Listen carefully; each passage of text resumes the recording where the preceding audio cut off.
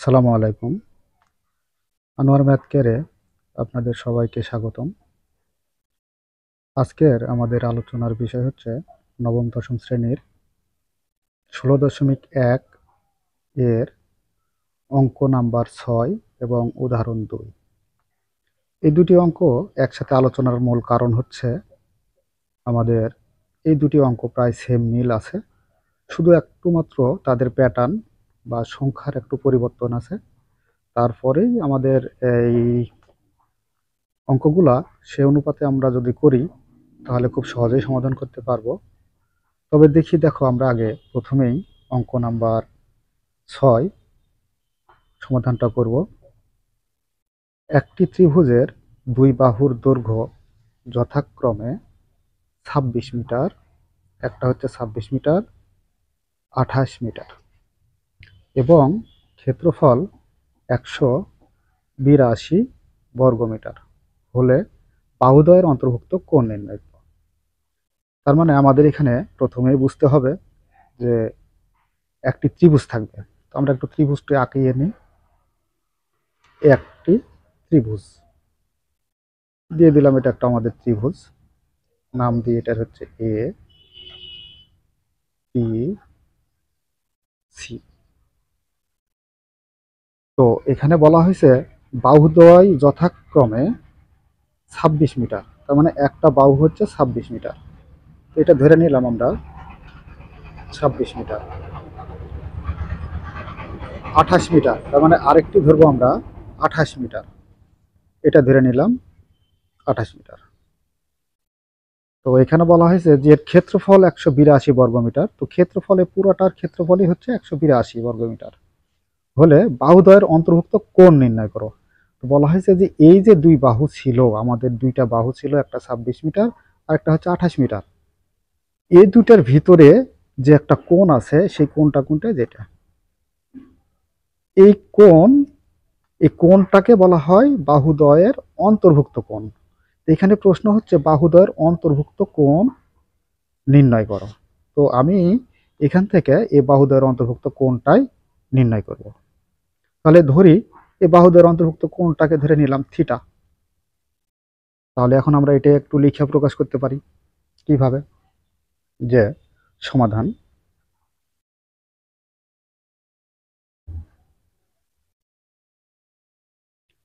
অঙ্ক নাম্বার ৬ সমাধান ৬, তাহলেই হবে। আচ্ছা, এখানে আমরা ধরে নেব যে বাহুদ্বয়ের কোণ যেহেতু আমাদের দেওয়া আছে যথাক্রমে ২৬ মিটার ও ২৮ মিটার, তাহলে এখানে আমরা এইভাবে লিখতে পারি যে ধরি ত্রিভুজের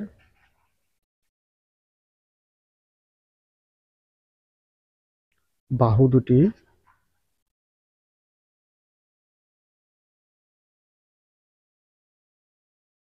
যথাক্রমে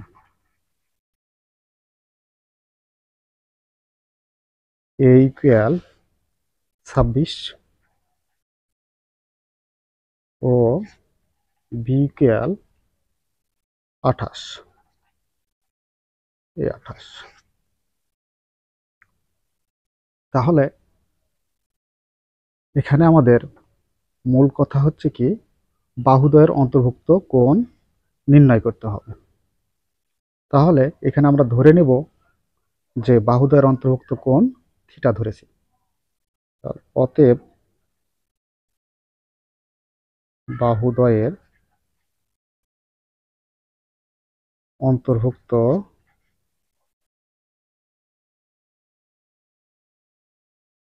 কোণ ইকুয়াল থিটা। তো যদি আমাদের একটি ত্রিভুজের দুইটি বাহু এবং অন্তর্ভুক্ত কোণ দেওয়া থাকে, তাহলে সেই ক্ষেত্রে আমাদের সূত্র কি হয়? সেক্ষেত্রে আমাদের একটি সূত্র জানা আছে, সেটি হলো, আমরা জানি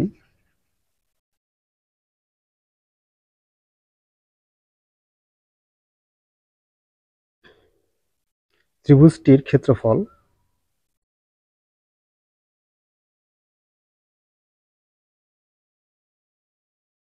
ক্ষেত্রফল equal half into A B sine theta. তো এখন আমাদের মূলত দেখতে হবে যে এখানে দেখো এখানে হাফ আছে, ঠিক এখানে হাফ থাকবে। এর একটা মান পাইছি আমি, এর মানটা ধরছি হচ্ছে এ সমান 26 ইন্টু 26 ইন্টু বি এর মান হচ্ছে কত 28 ইন্টু সাইন থিটা। এখানে সাইন থিটা, থিটার অন্তর্ভুক্ত কোণটাই হচ্ছে আমার থিটা। এই থিটার মানটা আমাকে বের করতে হবে, এখানে থিটা দিয়ে দেবো। ইকুয়াল এই যে 2 × 2 13 দুগুণে 26, তাহলে 13 দ্বারা যদি আমরা 28কে গুণ করি তাহলে হবে 364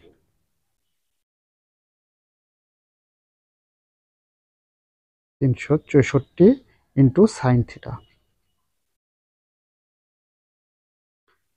তো এটা ছিল আমাদের ত্রিভুজটির ক্ষেত্রফল। কিন্তু এখানে আরেকটা বিষয় আমাদের নজরে রাখতে হবে, সেটা হলো এখানে দেওয়া আছে ত্রিভুজটির ক্ষেত্রফল কত 182 বর্গমিটার। তো এখানে ত্রিভুজের ক্ষেত্রফল যদি আমাদের 182 বর্গমিটার দেওয়া থাকে, তাহলে নিশ্চিত আমরা বলতে পারি যে 364 ইন্টু সাইন থিটা এই ক্ষেত্রফল সমান আমাদের 182, কারণ এটা আমাদের কাল্পনিকভাবে ধরে নেওয়া। সুতরাং আমরা লিখতেই পারি এটা সমান এই ক্ষেত্রফল। তাহলে এখন প্রশ্ন মতে দিই,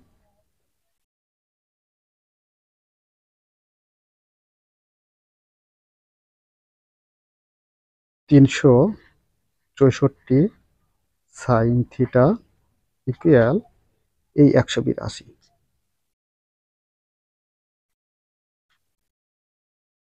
বা শুধু সাইন থিটা ইকুয়াল 182 এখানে থাকবে, আর এই 364টার নিচে যা ভাগ হয়ে যাবে 364, বা সাইন থিটা ইকুয়াল, একে যদি আমরা একটু ভাগ করি বা কাটাকাটি করি তাহলে 182 করতে 82, 182 দুগুণা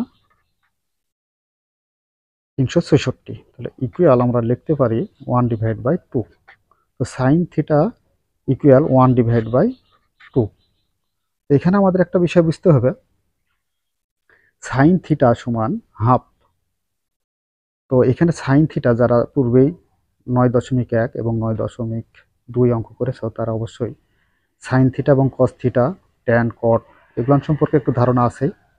তো সেই সূত্র থেকেই আমাদের এই মানটা অন্তত একটু বসাতে হয়। তাছাড়া অল্টারনেটিভ ক্যালকুলেটর ব্যবহার করা যায়, তবে সেটা যদি সম্ভব হয় তোমাদের ক্যালকুলেটর ব্যবহার করে করার, তাহলে সেটা তোমরা করতে পারো, সমস্যা নেই। তো আমরা এখানে এই সাইন থিটার মানটা দিয়েই স্বাভাবিকভাবে করে দিচ্ছি। তো বা সাইন থিটা ইকুয়াল সাইন হাফের মান হচ্ছে 30 ডিগ্রি, অতএব থিটা ইকুয়াল 30 ডিগ্রি। এই হচ্ছে আমাদের বাহুদ্বয়ের, যেহেতু এখানে প্রশ্ন বলা হয়েছিল যে বাহুদ্বয়ের অন্তর্ভুক্ত কোণ নির্ণয় করো, এবং এখানে আমরাও ধরেছিলাম বাহুদ্বয়ের অন্তর্ভুক্ত কোণ থিটা। তাহলে এই থিটা সমান যেটা বের হবে সেটাই হবে আমাদের অ্যান্সার। তো থিটা সমান 30 ডিগ্রি, এটাই হলো আমাদের অ্যান্সার। অথবা এভাবে অ্যান্সার না লিখে তোমরা লিখতে পারো যে নির্ণয় অন্তর্ভুক্ত কোণ থিটা সমান 30 ডিগ্রি, এটাও লিখলে সবচাইতে বেটার হয়। তো শিক্ষার্থী বন্ধুরা, এখন আমি তোমাদের আরেকটি বিষয় যেটা তুলনা করে দিব বলেছিলাম, যে উদাহরণ 2। এই উদাহরণ 2 করার জন্য আমাদের প্রথমেই একটু এই প্যাটার্নটার উপর লক্ষ্য রাখবো। শুধুমাত্র এখানে কিছু সংখ্যা বা চিহ্ন পরিবর্তন আছে, বাদ বাকি সবগুলাই আমাদের জন্য ঠিক আছে। সেই অনুপাতেই আমরা অঙ্কটা একটু সলিউশন করার চেষ্টা করব। তো দেখো এখানে আমরা একটু কাজ করি, সেটা কি, এখানে একটি ত্রিভুজের উদাহরণ 2 যা ছিল উদাহরণ 2 যা ছিল সেটা আমরা একটু ফলো করব। যে একটি ত্রিভুজের দুই বাহুর দৈর্ঘ্য যথাক্রমে উদাহরণ 2 ছিল হচ্ছে 9 সেন্টিমিটার, এখানে মনে করো যে 9, এখানে ছিল 10 সেন্টিমিটার, এখানে মিটার আছে আর ওখানে ছিল সেন্টিমিটার, তাহলে সেন্টিমিটার, এটাও সেন্টিমিটার। আর আরেকটি বিষয় লক্ষ্য রাখি আমরা, সেটা হচ্ছে উদাহরণ 2 আমাদের ক্ষেত্রফল দেওয়া ছিল না, কিন্তু এই ক্ষেত্রফলটাকেই উদাহরণ 2 প্রশ্ন করা হয়েছে যে ক্ষেত্রফল কত। আর এই অঙ্কের ক্ষেত্রে আমাদের প্রশ্ন করা হয়েছে যে আমাদের অন্তর্ভুক্ত কোণ নির্ণয় করো, কিন্তু উদাহরণ 2 অন্তর্ভুক্ত কোণটা দেওয়া আছে। অন্তর্ভুক্ত কোণ কত? অন্তর্ভুক্ত কোণ আমাদের দেওয়া ছিল হচ্ছে 60 ডিগ্রি। একটু উদাহরণ 2 তোমরা সবাই একটু ফলো করে দেখবে বা বইটা খুলে দেখবে। তো এখন আমাদের মূল কাজ কি?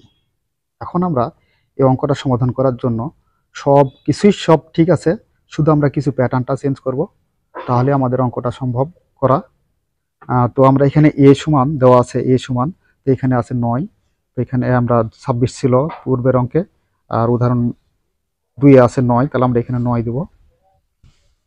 এখানে বি সমান হচ্ছে, এখানে আমাদের দিব হচ্ছে 10। বাহুদ্বয়ের অন্তর্ভুক্ত কোণ এখানে আমাদের প্রশ্ন করা আছে অঙ্ক 6 নম্বরে, আর পূর্বের অঙ্কে ছিল কি যে হলো থিটা সমান হচ্ছে 60 ডিগ্রি। আর ত্রিভুজের ক্ষেত্রফল, এটার ক্ষেত্র যা, অঙ্ক নাম্বার 6 এর ক্ষেত্র যা, এবং উদাহরণ 2 এর ক্ষেত্র ওই একই। তাহলে এখন আমাদের এখানে প্রশ্ন হলো যে উদাহরণ 2 এর প্রশ্ন হলো কি ক্ষেত্রফল কত, আর এখানে ক্ষেত্রফল ছিল, তাহলে আমার ক্ষেত্রফলের প্রয়োজন নাই, এটাই আমাকে বের করতে হবে। এটা বের করতে হলে চলো দেখি আমরা একটু এখন এখানে একটু ক্যালকুলেট করে আমরা বের করে দিই। যে এখান থেকে আমরা তথ্য বা ইনফরমেশনটা এখান থেকে কিছুটা ব্যবহার করব, এবং ক্ষেত্রফলের সূত্রটা এখান থেকে শুধু নিব, এই ক্ষেত্রফলের সূত্রটা প্রয়োগ করব আমরা এখানে। অতএব এখানে half into A B sine theta equal, half আছে হাফ থাকবে, আর এর মান কত ছিল আমার? এর মান এখানে হচ্ছে আমাদের ছিল 9 উদাহরণ 2 এর, আর এখানে ছিল 10, তাহলে এটাই হবে আমাদের এ সমান হচ্ছে কত আমার? তাহলে 9 ইন্টু 9 ইন্টু এটা হচ্ছে 10 ইন্টু সাইন থিটা, তাহলে সাইন 60 ডিগ্রির মান, half into 9 into 10 into sign 60 degree মান হচ্ছে √3/2। তো আমরা একটু কাটাকাটি করি, বা কাটাকাটি করলে পরে এখানে আমাদের একটু বিষয় কি দাঁড়ায় দেখি আমরা। 2 × 2 5 × 2 = 10, আর এখানে 2 আর কাটাকাটি হয় না, তো এখানে আমরা একটা কাজ করতে পারি, 9 দ্বারা 5 গুণ করতে পারি, 5 নং 45, 45 আবার √3 দ্বারা গুণ করতে পারি, তাহলে 45√3। এই 45√3 কে তোমরা কাজ করবে, সেটা হলো 45√3 কে আমরা 45 ইন্টু √3 এর মান দ্বারা গুণ করব। গুণ করলে যেটা আসবে সেটাই হচ্ছে নিচে একটা অপশন আসবে। আমার কাছে এই মুহূর্তে ক্যালকুলেটর নেই, যার জন্য আমরা এটা একটু দেখাতে পারলাম না, তো এই জন্য দুঃখিত। তো তোমরা এখানে 45√3 দ্বারা একটু গুণ করে যেটা আসবে সেটাই হবে আমাদের অ্যান্সার। সেটা উদাহরণ 2 এর জন্য। তো আমরা দেখো কত সহজেই আমরা এই দুটি একই নিয়মের অঙ্ক খুব কত সহজে শেষ করে দিলাম। তো আমরা আশা করি যে তোমরাও খুব সহজেই এই অঙ্কগুলা সমাধান করতে পারবে। তো পরবর্তীতে ভিডিও দেখার জন্য আবার আমন্ত্রণ জানিয়ে আজকের মতো এই দুটি অঙ্কের সমাধান এখানেই শেষ করলাম। আসসালামু আলাইকুম।